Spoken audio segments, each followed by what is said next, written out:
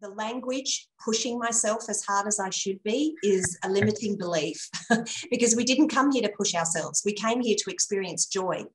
So why don't you have a new measuring stick? How happy am I? Have a new measuring stick. How happy am I? Could I be happier than this?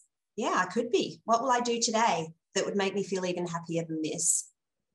Because when you honestly understand that being on the vibration of abundance is what attracts abundance, then I tell you what abundance feels like. It feels like freedom, and it feels relaxing, and it feels like relief because there's no pressure.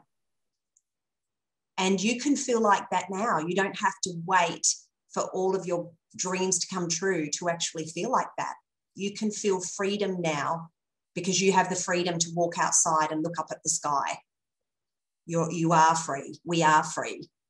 So if you can just practice vibration, and even if you're feeling a little bit unsure about whether this could possibly be true, because it certainly sounds too good to be true, I just recommend trying it out for yourself.